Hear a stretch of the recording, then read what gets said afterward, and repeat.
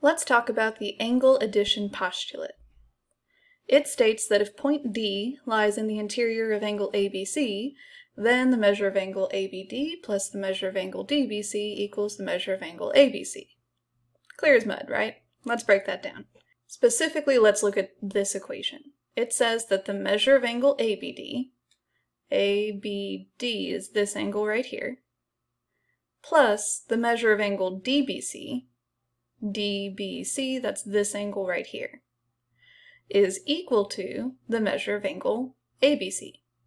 That's this whole angle.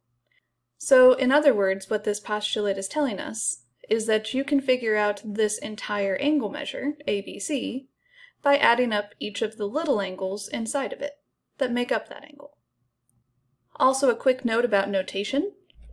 You'll notice that some of these angles have an m in front of them and some don't. The reason for that is if you are referring to an angle's measurement in degrees, then you're supposed to put a lowercase m in front of the angle symbol, and you would read that as the measure of angle ABD, or the measure of angle DBC, or the measure of angle ABC. But if you are just talking about the shape of an angle in general, like how the beginning of this postulate stated that point D was inside of this shape, angle ABC, then you just say ABC with no m. That's not a super huge deal, so if you're not feeling super confident about when to use an m or when not to use an m, don't fret too much. I never take off points if a student does or doesn't put an m where one belongs. I just wanted to make that as clear as possible for you so that you know what to look for or what you're reading as we move forward. I'd also like to take a moment to discuss how we label an angle diagram, because sometimes they can look a little confusing. In order to label an angle with its measurement, you put that measurement in degrees at the vertex of the angle. So here I see a 37 with a little degree, and it's inside of the angle ABD next to its vertex. So that means that the measure of angle ABD is 37 degrees. Likewise, the measure of angle DBC is 45 degrees, because I see this 45 inside of that angle near the vertex. But I also see this 82 degrees inside of angle DBC. So does that mean that angle DBC measures both 45 degrees and 82 degrees simultaneously? No, of course not. That's not possible. Instead, notice that the 82 isn't actually all that close to the vertex of B. 82 is actually attached to this arc. And this arc tells you how far to go left or right to figure out how big that angle actually is. The arc attaches to rays BA and BC. That means that the 82 degree angle is actually referring to all of angle ABC. This also matches up with what we just learned about the angle addition postulate, that if I add up 37 and 45, that gives me an answer of 82. 37 plus 45 is 82.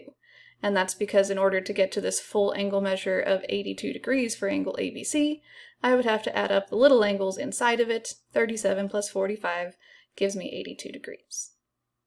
But before we get too ahead of ourselves on the angle addition postulate part of this lesson, I want you to pause the video real quick and see if you can identify which angles have each of these measurements. So examine this diagram, look at the angle measures labeled on the diagram, and identify the name of the angle that has that angle measure. Go ahead and do so now. Let's see how you did. Which angle has a measure of 48 degrees? That would be angle WXZ, or remember, all angles have two names. You could have also called it angle ZXW, and you're still referring to this 48 degree angle. I can tell that this is the one with the 48 degree angle because the 48 degrees is inside of this angle close to the vertex. So which angle has a degree measure of 31? Well, that would be angle ZXY, or you could have called it angle YXZ, because 31 degrees is inside of that angle close to the vertex. Whereas this 79 degree angle, although it's inside of this angle, it's not by the vertex, it's by this arc. So that arc goes all the way from ray XW to ray XY. That means that the 79 degree angle is marking angle WXY or YXW as being 79 degrees. This skill right here is essential for like the entire semester. We're going to be looking at lots of diagrams that have angle measurements on them.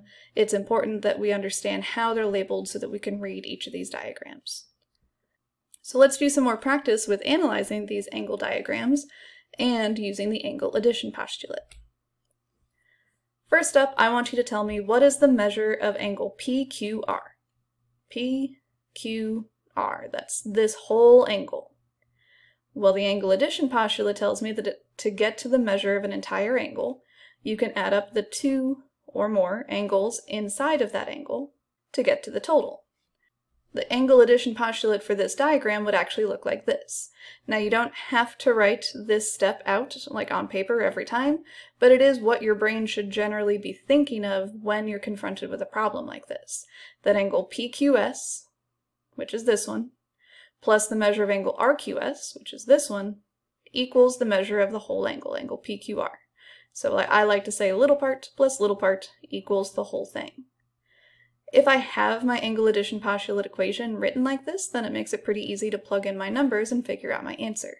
PQS, that's 55 degrees, and RQS is 21 degrees. So I'll plug in those numbers and leave PQR as PQR because I still don't know it. In order to figure it out, I need to add these two numbers together. So my final answer would be that the measure of angle PQR is 76 degrees. Go ahead and pause the video and see if you can figure out the measure of angle JKL. According to the angle addition postulate, I can write that the measure of angle JKM plus the measure of angle MKL would equal the measure of angle JKL. So a simpler way to say that would be that 62 plus 74 equals the measure of angle JKL, and therefore the measure of angle JKL would be 136 degrees.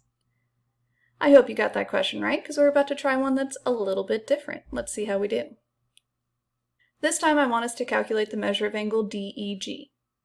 Now, a lot of students, when I give them this kind of a problem, will say, okay, I need to figure out DEG. They go to the diagram, they figure out where DEG is, and they're like, oh, look, there's a 79 inside of angle DEG. It must be 79 degrees. Done. Unfortunately, it's not quite that simple, right? Because this 79 is not near the vertex of angle DEG. It's attached to this arc that goes all the way from ray ED to ray EF.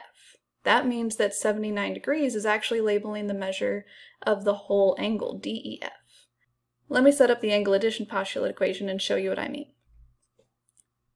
I can say that angle DEG plus the measure of angle GEF equals the measure of angle DEF. So let's plug in what we know. What's the measure of angle DEG? I don't know. So I'm going to have to leave it as just the measure of angle DEG. What's the measure of angle GEF? It's 26 degrees. And the measure of angle DEF, because it's got this arc here, must be 79 degrees. So to figure out the measure of angle DEG, I don't want to add these two numbers together. I want to subtract them. To get the measure of angle DEG alone, I would subtract 26 from 79 to get my answer of 53 degrees. Next up, we're calculating the measure of angle RSU. This one's very similar to our previous problem, so go ahead and pause the video and see if you can figure it out. All right, let's see how you did. According to the angle addition postulate, I can write that the measure of angle RSU plus the measure of angle UST equals the measure of angle RST. So little part plus little part equals the whole thing. What's the measure of angle RSU? I don't know. There's nothing there. What's the measure of angle UST? Well, this is, again, where some students get confused because it looks like UST has two different measurements. Is it 74 degrees or is it 148 degrees? It can't be both. And the answer is that UST would have to be 74. 74 is close to the vertex inside of angle UST, whereas 148 degrees is labeled next to this arc that indicates that it's the entire angle measure RST. So I would set up my equation like this. The measure of angle RSU plus 74 equals 148. So to solve, I would need to subtract 74 from both sides, and we actually find out that the answer is 74, the same as the measure of angle UST. In a couple videos, we're going to talk about how that means that this angle, RST, was bisected by ray SU. But for now, if you can at least figure out that the measure of angle RSU is 74 degrees, then you're right on track. We can also use algebraic expressions to calculate the measures of angles using the angle addition postulate. Always be sure to read the directions thoroughly. You might be tempted to say that angle ABC in this diagram is a right angle, because it looks kind of like a right angle. But if you read the directions, it's actually not right. It's 1 degree bigger than right. It's a 91-degree angle. So always make sure that you're actually using facts, not assumptions, when you're looking at a diagram like this. So if I were to use the angle addition postulate to write an equation, it would look like this. The measure of angle ABD plus the measure of angle DBC equals the measure of angle ABC.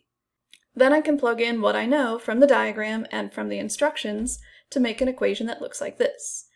15x minus 4 plus 4x equals 91 degrees. And now we're going to solve using just basic algebra. 15x and 4x, those are like terms, so I can combine them to get a total of 19x's. Then I would need to add 4 to both sides, and then divide by 19, so I figure out that x equals 5. But that's not your final answer. Remember what I just said about reading the directions carefully? The directions told us to find the measure of angle ABD and the measure of angle DBC. We haven't done that yet. To do that, we need to take what we just learned, which is that x is 5, and plug it in for x in each of these variable expressions to figure out those angle measures. So like, if I plug in 5 for x here, 4 times 5, that's 20. And if I plug in 5 here for 15x minus 4, I get an answer of 71. It's always a good idea with this kind of problem to do a quick double check as well when you get to your answer and make sure it makes sense. I know that if I add these two angles together, I'm supposed to get to 91. Well, based on my final answers, does that make sense? Yeah, because 71 plus 20 is 91, so I must have done it correctly. Alright, let's try another example. I see some things are labeled on the diagram, and again, some things are given to us in the instructions. I like to sometimes go ahead and write that information on my diagram when it's given in the instructions so that I have a complete picture to work with. So I'm going to go ahead and put this 37 degrees on the measure of angle TUW. Okay, so the angle addition postulate would tell me that TUW plus WUV equals TUV. And then I can plug in each of the numbers or variable expressions to complete my equation. And then I'll solve. So I have some like terms on the left, 37 and minus 3, that would become 34. Then I will subtract 6x from both sides, and add 2, and divide by 2 to get an answer of 18. But just like the previous example, that's not your final answer, right? I didn't ask you for what is x, I asked you what is the measure of angle TUV and the measure of angle WUV. So let's plug in 18. I would get answers of 105 and 142. Now that at first glance might seem like it doesn't make sense because they don't add up to 37, but remember what our diagram was actually showing us this time. The TUV answer that we got is the entire angle measure. So to double check this answer, I would want to add 37 and the 105 and make sure that those two angles add up to 142, and yeah, they do. 37 and 105 is 142, so I must have done it correctly. So that wraps up our introduction to the angle addition postulate. In our next video, we'll be extending it to adding more than 2 angles per diagram. See you then!